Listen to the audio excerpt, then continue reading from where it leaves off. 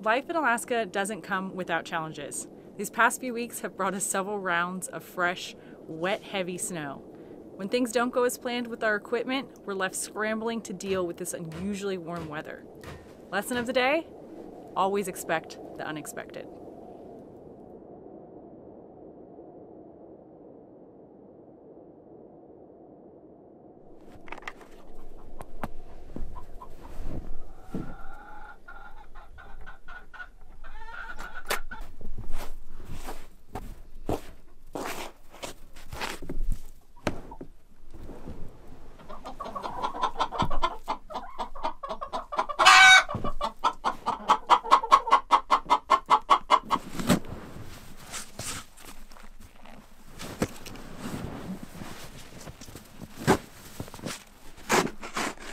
Good morning. We are shoveling out a path to our outhouse.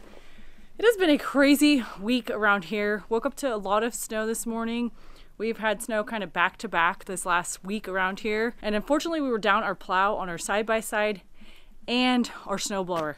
So me and Eric were in quite the predicament how to get rid of our snow for a little while. This snow we've been getting is really wet, heavy snow. It's not very typical for Alaska. Usually we have a lot of fluffy snow around here, but the temperatures have been so warm these last few weeks and it's just been holding pretty constant. You may have seen not too long ago we had a major melt where most of our snow melted away, but now we have pretty much regained it all back. So we have a lot of stuff to do.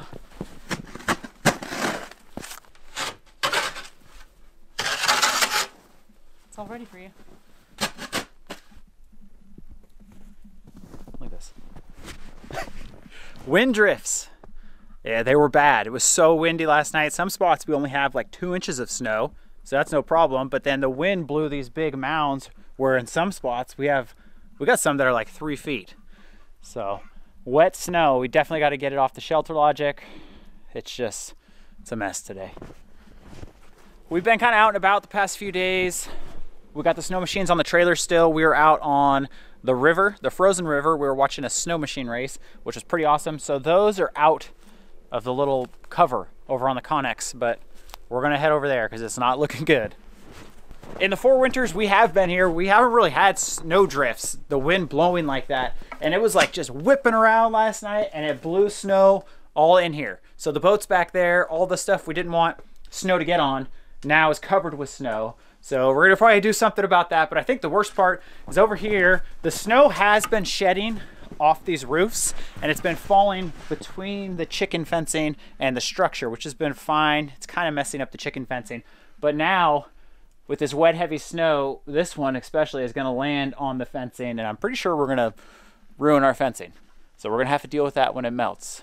But enough looking around, we're gonna get to work. And we got our work cut out for us today, as usual.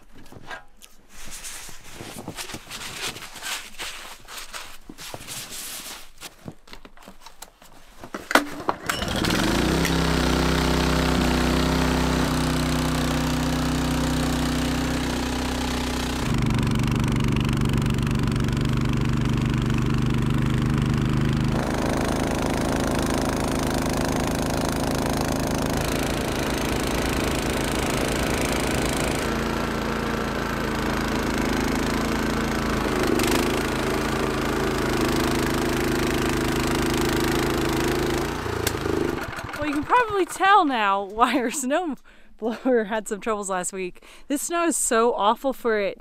This thing is a champ. I mean, it is a champ. It can go in over 2 feet of snow. It's not doing a great demonstration of that today, but it normally can. This snow is just something entirely different.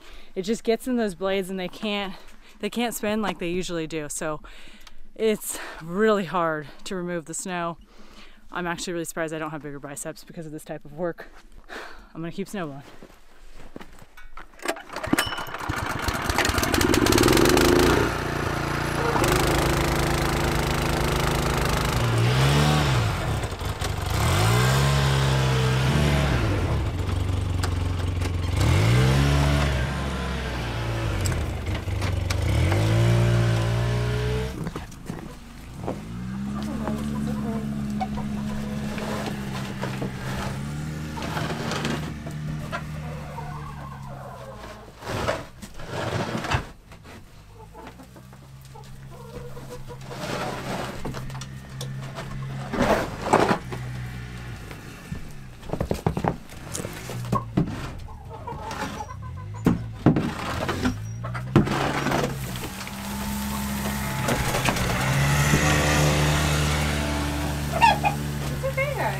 fine.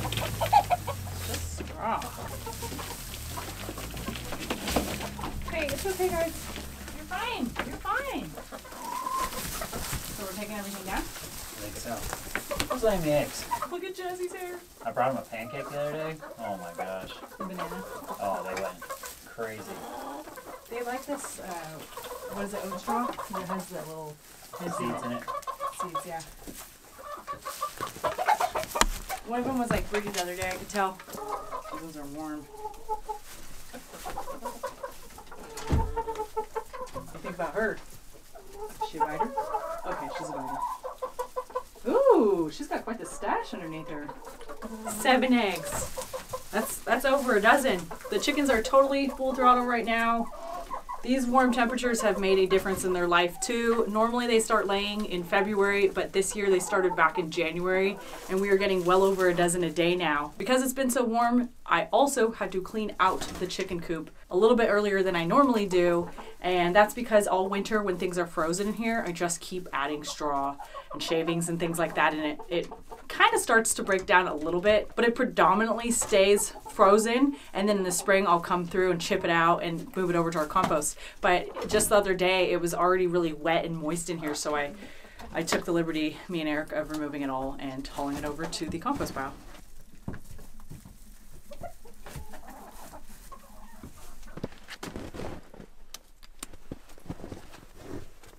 Well, holy smokes, there is snow underneath the chicken coop too. I'm not really sure how that happened. It looks like the squirrel's been the only brave enough one to venture out here. He lives out here, actually, so I don't know what I mean by that.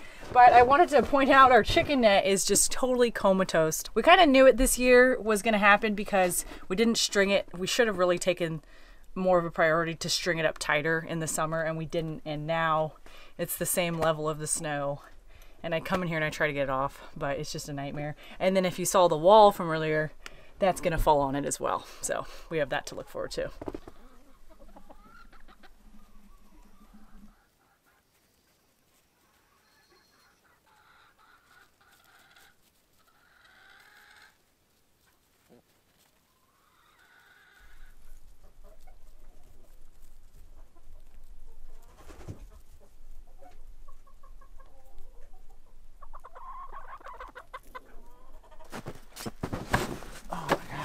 Well, I think today actually went better than I thought it was going to go. The players did awesome. Loving that new plow on there. We broke the plow mount, kind of ripped it off the front of the Polaris the other day. We couldn't find one at any of the stores. Luckily, we found one used, was able to modify it, get it to fit on there. I did catch one of the plow wings on a big pile of snow and it kind of bent it off, so I had to weld that up, fix that, but she's doing good. A few little things we got left to do today, and tomorrow we got more work to do.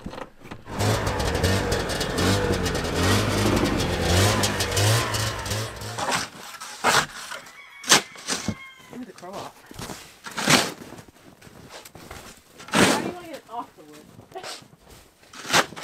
Well, some of it should melt, but...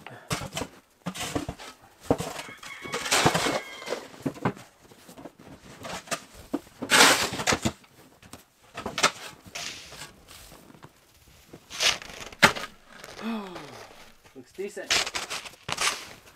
Okay, metal. Okay.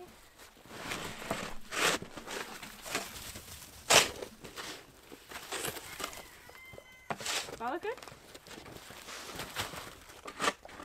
This is one of the berms that is encapsulating our property. Eric did a really good job on the plow today. We actually prefer to use the snowblower a lot, especially like in the intricate areas, but that's because it blows the snow or throws it away from the property or somewhere else on the property and away from our space that we want to remain snow free. But with this snow, the snowblower just wasn't that helpful, and we had to really resort to using our plow. And I have to head in to get the snow off of the trees again. Going in. Nice and solid, good job.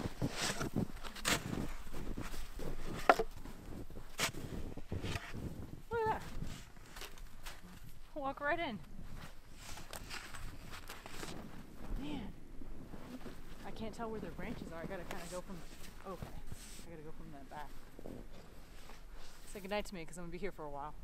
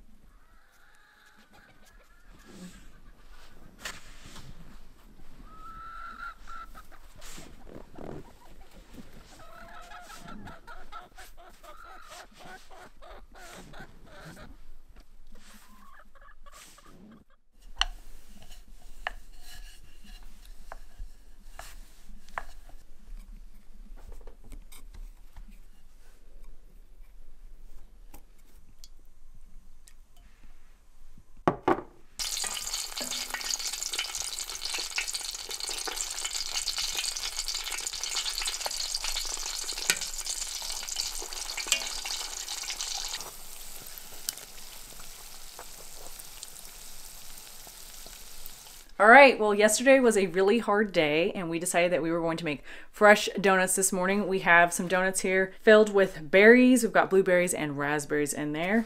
We're gonna head outside and eat breakfast. Oh my gosh. You want the cutting board or anything? I'm gonna sit here and relax for a second because it's been... You wanna use a cutting board? Huh? This is a snow nut. Snow nut? Snow nut. I'll just call it a donut. Snow nuts and coffee. You want some coffee? Uh-huh.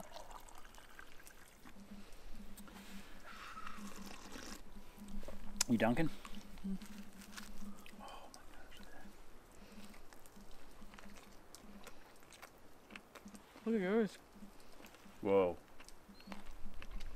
Oh my gosh. Cheers to Belle.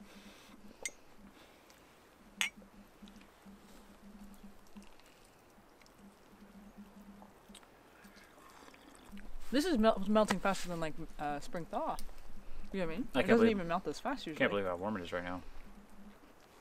And how quickly it's melting.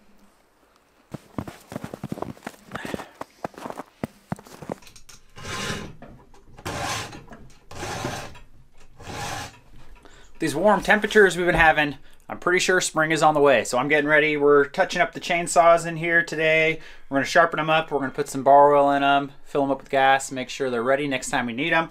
We have two saws. We have this one, which I call the big saw. This is a Husqvarna XP550 with a 20-inch bar. When this thing's running good, which it usually is, it cuts amazing, but every once in a while, this thing gives me some troubles. Our other saw, which I've had for about 8 years now, is a $200 Echo, and it's a CS400. That only has a 40cc motor, so it's a lot smaller than this one. It's only got an 18-inch bar. It doesn't cut nearly as good, nearly as fast, but that saw has never let me down. It always starts.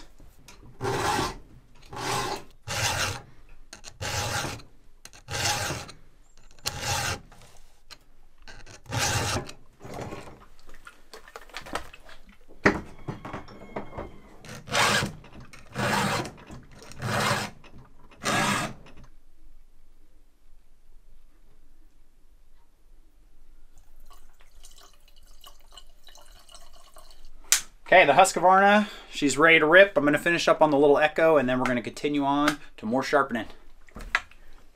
A lot of people don't know on these ice augers, you don't have to go buy new blades when these get dull. You can just sharpen them up pretty much how you would a knife. So we got 4 bolts, and these pop off, and we're going to get them sharpened up.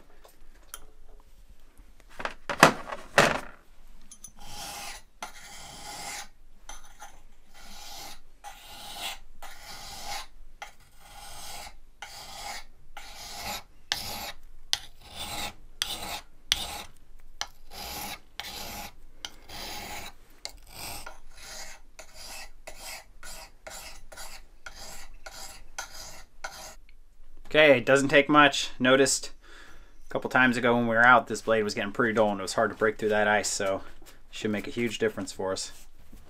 When you're putting these blades back on, they do have to go a certain way, so take note of how you take them off.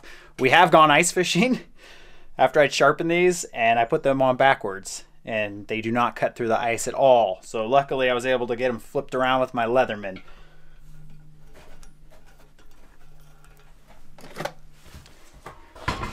Try something new.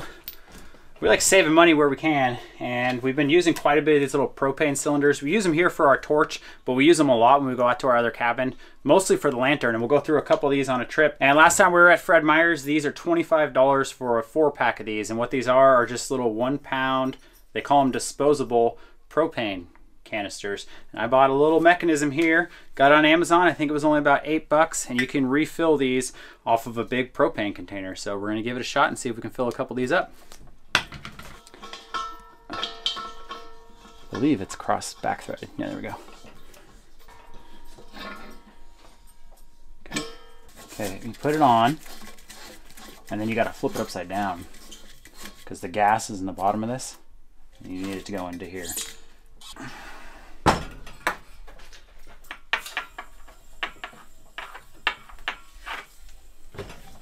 I read a tip you can use when you're doing this is you want to put your little canisters in the freezer before you fill these up. But these have been outside, so It's about 35 degrees right now. See if it works. I can hear it going in there. All right, there it goes. I don't think I had this screwed on far enough. Oh, you can really hear it now, transferring the propane in there. There we go. I think we got her filled up now. Let's see.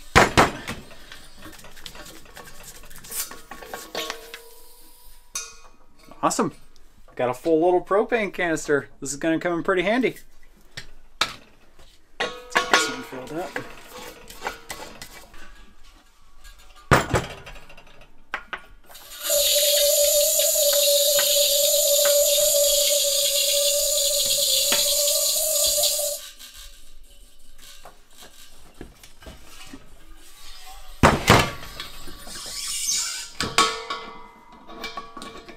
Well, I haven't done the math on it, but this is a 20-pound tank and it costs like 15 bucks to fill up here. So this thing is probably already paid for itself in one use. Cool.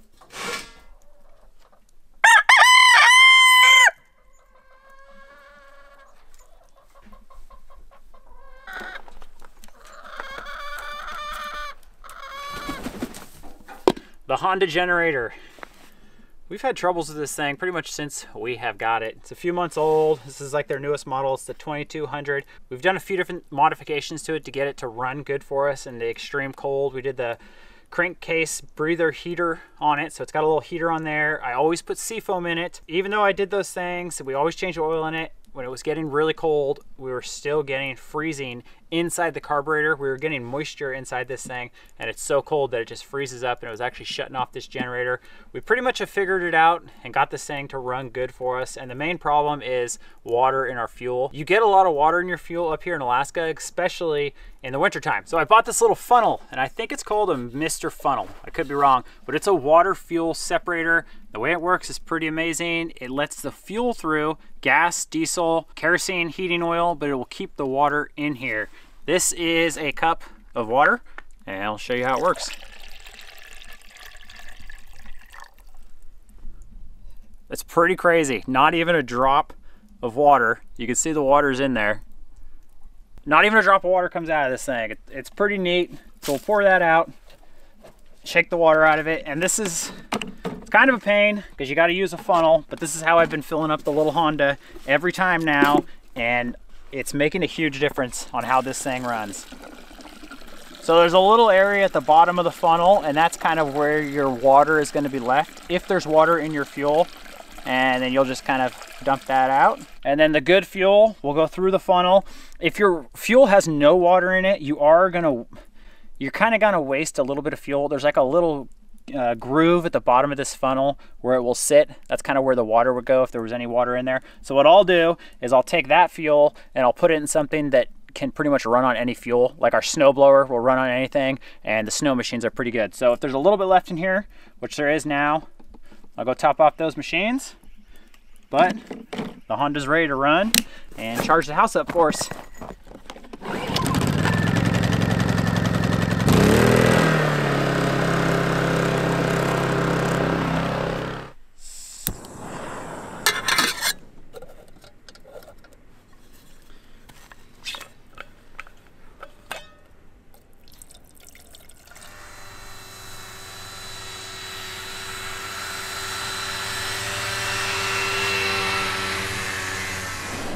Well, we're out on the frozen river.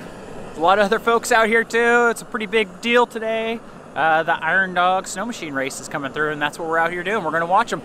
It's about 10:25, and we are not sure when we are going to see the first team cross by. We're at a confluence where rivers connect. One river goes into another, but clearly it's winter, so they are frozen, and it is a Alaskan highway. That's how we got out here. Conditions today they're just okay. In fact, they're actually pretty bad. It's warm, which is nice for our skin, but very bad for river conditions. There was a lot of overflow on our way in, and there's flat light. So flat light is when you can't see anything and everything's white. You can't really see like texture in the snow to know how fast you should be going to avoid bumps.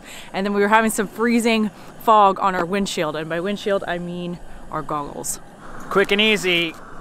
We were in the mood for apple cider, so we got little apple cider packets. Waiting on the racers. Any minute now, should be flying by. And they built a big jump right there. this year. I don't know if they're gonna go over it or if they're gonna go around it, but we're hoping they go over it. It should be pretty cool.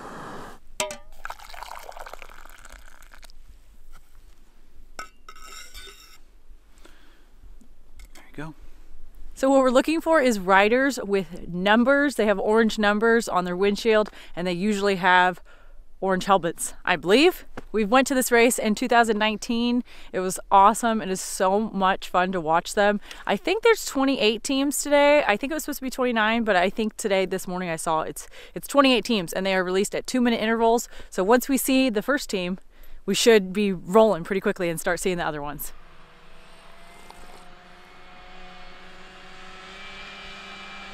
Oh, it's a kid.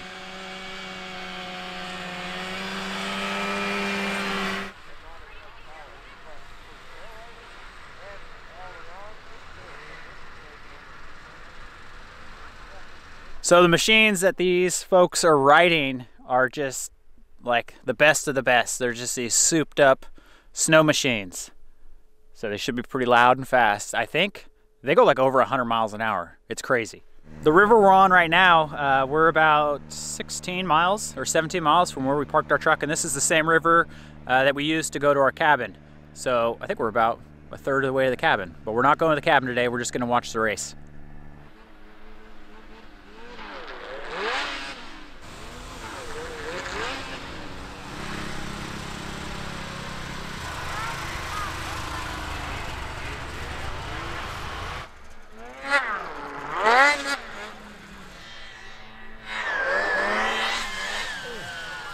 All the other guys were jumping it, and I was like, oh, they got nice new machines. And then this guy comes on the super old one, so there's no excuses out here.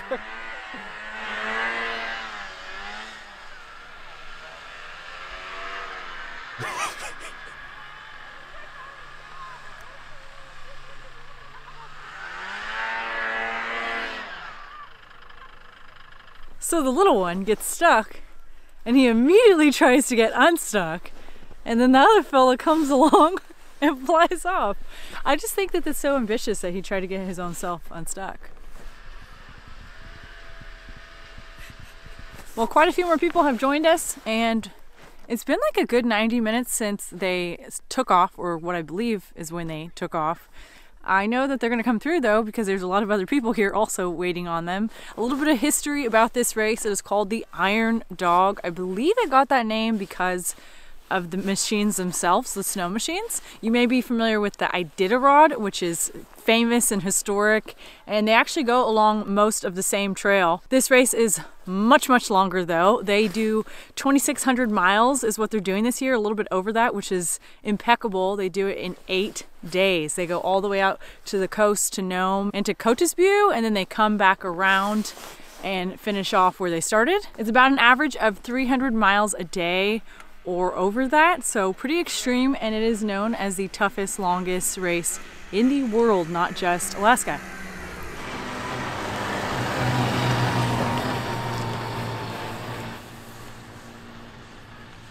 We were able to get service, and we are tracking them now. There is a little feature on their website where you can track the racers. Looks like they're on their way. I'm not sure why it took this long. I don't know if maybe they took off a little bit later than anticipated, but eventually they should be coming right through here.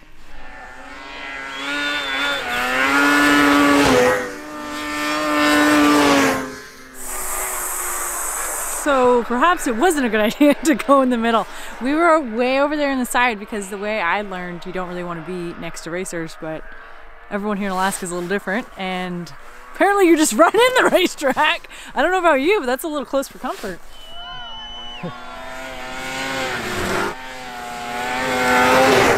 Those are them, the fastest guys out here. We were way too close. We moved back. I'm pretty sure the guy's ski almost hit me. So we're back at a little safer distance now.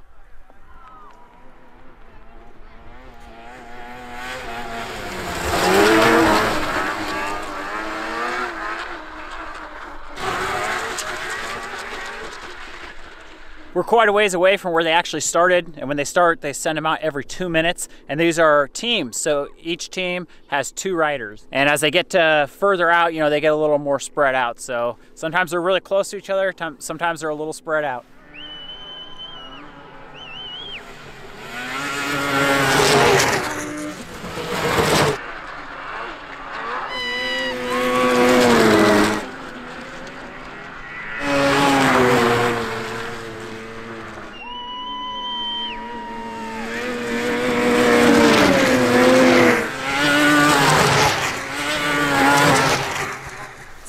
watched them a few years back. We got to see them at the takeoff. They're going a lot slower. Obviously now they're really cooking. I don't even know how many teams have passed us. They're just coming real fast, clearly. And it's interesting to see. I know it is brutal. I don't know. I'm not the one racing, but I imagine it is extremely brutal. And they're all just like hanging on for dear life, going over these bumps. There's a lot of bumps on the river late season, and this has just not been a very good year, I think, snow-wise.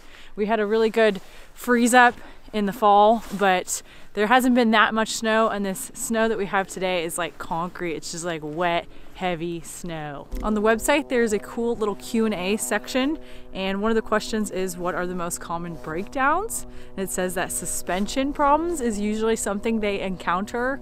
I know we've heard about them breaking parts and having to get, having to repair them actually during the race on some of the downtime. And fuel is another big thing because they are using clearly a lot of fuel. So sometimes there has actually been machines that light on fire, which is really unfortunate.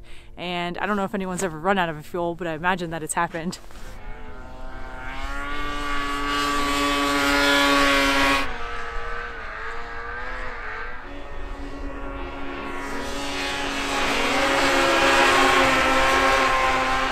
Well, I don't think the jump is going to be part of the show. There was one guy that hit it. I think he did a no-footer. It was pretty cool. But that jump, you can't see what's on the other side of it. And they're actually going so fast that if they did hit that jump going that fast, they're going to overshoot it way far. So they're going to have to slow down if they want to go over it. And it's like a maze out here. There's people all over the place. So these riders are kind of just weaving through people and they're taking off. It's pretty amazing how fast these guys are able to go in these conditions out here. It's just crazy. This race is not on a closed course, so there's other people out here too. There's some folks coming right here. They're hauling some freight. Looks like maybe they're going out to their cabin or something. So that's just another thing that these riders got to watch out for. Just normal people.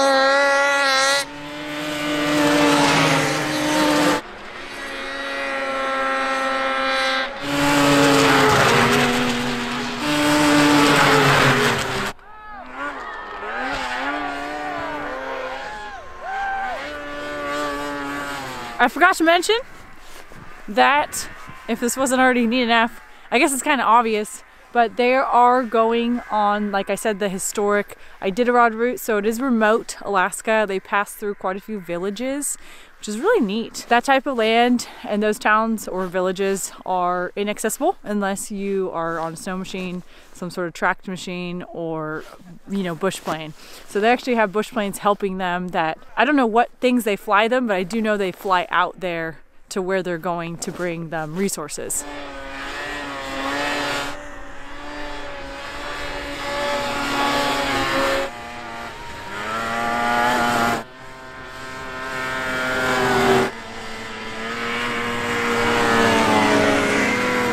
So a little fact about the racers: they are required to pack a tent or a bivy sack, 5 pounds of tools, a first aid kit. They must also have a studded track on their snow machine and an extreme cold rated sleeping bag. And it has become popular for racers to vacuum pack their sleeping bags into little bricks to save space. And as far as fuel, they just use regular fuel. They don't use race fuel or anything like that. And the trail says on their website that the beginning portion of the trail is groomed, but that's a very short section. The rest of the trail is not groomed, and sometimes it says there is no trail, and they just follow their GPS, and that's how they know where they're going.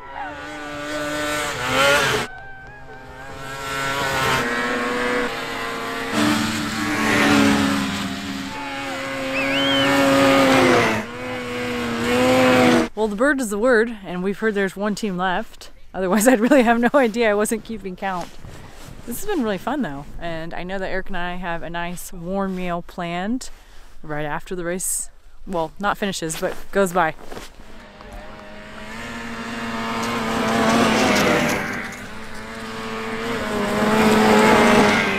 That's it. Time to party.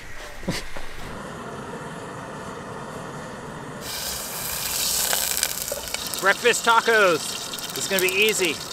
Arielle pre-cooked our potatoes, and the eggs are pre-scrambled from the ride out here. It was a bumpy ride.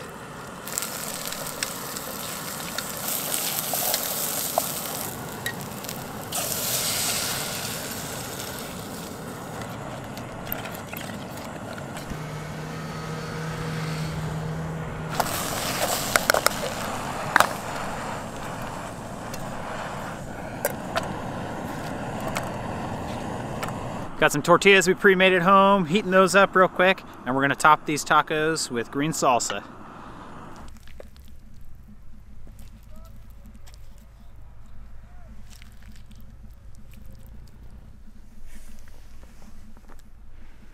Breakfast taco.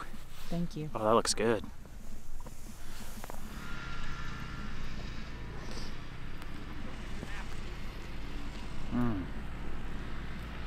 That is good, nice and warm. Okay, that was good. We needed some fuel. Another reason we wanted to come out here is, like I mentioned, this is the way to our cabin, and we wanted to check river conditions, and they're looking pretty bad. We hit a lot of overflow, which is water up on top of the ice, and I mean deep water we were having to go through on the way here. It's not that big of a deal if you're just riding snow machines. I'm pretty sure Arielle and I, actually I guarantee it, we could make it to our cabin right now. But when we start towing a lot of weight, or we start towing the dog trailer, and the temperatures are even gonna get warmer, which is gonna cause even more problems. So unless we get some colder temperatures, we do not know if we will make it out to the cabin again this year, which is sad. That was a really fun thing to watch. I'm really glad we came out here. There's a lot of other folks out here doing some cool tricks, so Eric and I are just watching them, but we have to gear up and head back. Maybe you'll take the jump? No? No. No, okay.